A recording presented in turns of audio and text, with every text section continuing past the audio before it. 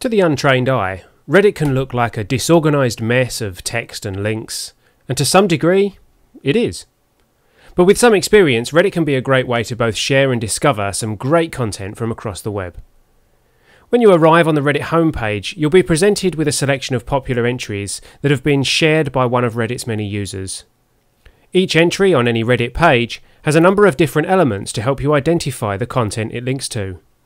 Firstly, there are two types of entries on Reddit: links and discussions. Links by far make up the majority of the entries on Reddit, and as such, discussions receive a discussion icon to help you identify them as being different. You will also notice a small icon to help you identify videos and image slideshows. These are essentially the same as any other link on Reddit, but Reddit provides the option of watching the video or viewing the slides directly on the Reddit site, rather than having to leave Reddit to go and see them on the site they're actually hosted on. Having distinguished the type of entry you're looking at, the second element to every entry is the title. The title is a basic description of the link or discussion, and clicking it will take you directly to the web page or discussion that it links to. To the left of the title, you'll usually see a thumbnail image. To the right, you will see the domain the link is going to take you to, or in the case of discussions, self, followed by the subreddit community the discussion was posted to. We'll come back to subreddits in our next video. Under the title, you can see when the entry was submitted, who submitted it, which subreddit they submitted it to, how many comments have been made about it on Reddit, and a link to share it. To the left of each entry, you'll see the voting area. Users can upvote or downvote a link based on whether they like it or not. Simply click which arrow you want to cast your vote. The number in the centre shows the current rating for this particular entry.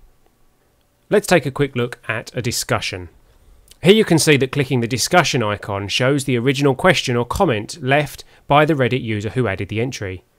To leave a comment as part of the discussion, click the comment link, or the number of comments, which will show if others have already commented.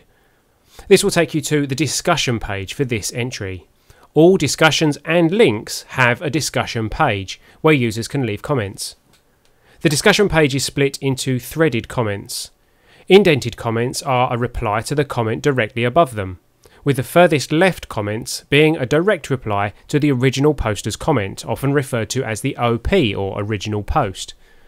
To add your comment, you can reply to the original post by clicking the reply link at the top, or you can join the discussion and reply to another comment by clicking the reply link under the comment you want to reply to. Of course, you'll need to sign up for a user account before you can leave comments. It only takes a moment to register, and you don't need to provide any private information. So, now you know what you're looking at, let's take a look at how you add your own links and start your own discussions. For this, we need to take a look at subreddits, which we'll do in our next video.